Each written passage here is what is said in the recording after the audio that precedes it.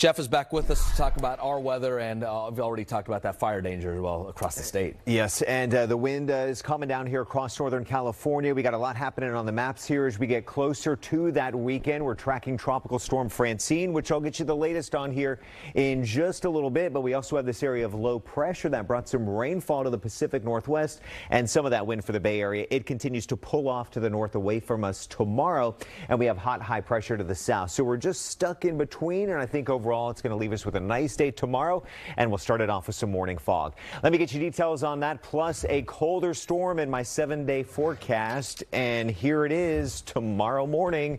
On our Thursday, we begin with some fog near the bay, also the coast, and a decent chance of some of those low clouds down here for the South Bay, not as much for the North Bay. And then we see most of this clear back by 10 o'clock in the morning, except at the beaches. And we'll stay with that typical fog near our beaches through the afternoon. So morning temperatures back down where they've been the past couple of days. It'll begin on the cool side here.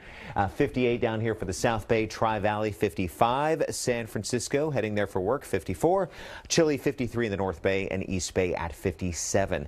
Temperatures through tomorrow afternoon going to be on the warm side, but overall right near average, mostly sunny. I think it's going to be a nice September day for us. 85 in Napa, 86 in Concord, 82 in San Jose, upper 70s in Palo Alto, and 60s right here at the coastline. While we're doing good here, if you're traveling, we do have Tropical Storm Francine that is still moving around, and some of the storm reports are coming in, and it's looking like some pretty serious damage. Right now, winds on the latest update at 50 miles per hour. This will continue off to the north of New Orleans by tomorrow morning, 45-mile-per-hour winds. No doubt Louisiana the hardest hit here with those winds up to 90 they had today. Rain could be up to about 10 inches, and storm surge may have hit about 10 feet. So as daylight gets here, we'll see that storm surge damage at the coast, and of course we'll bring you more pictures.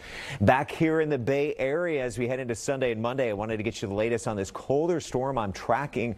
Right now it certainly looks like it's going to be dropping temperatures, 60s to low 70s inland, coolest stretch in 104 days, and maybe, just maybe, some Northern California rain chances. Right now for us it's low, but a 20% chance on Sunday. I have it to a 30% chance on Monday, and we have 60s in San Francisco. Look at this, 76 Sunday, 73 on Monday. I mean, go for it on Sunday, that pumpkin spice latte.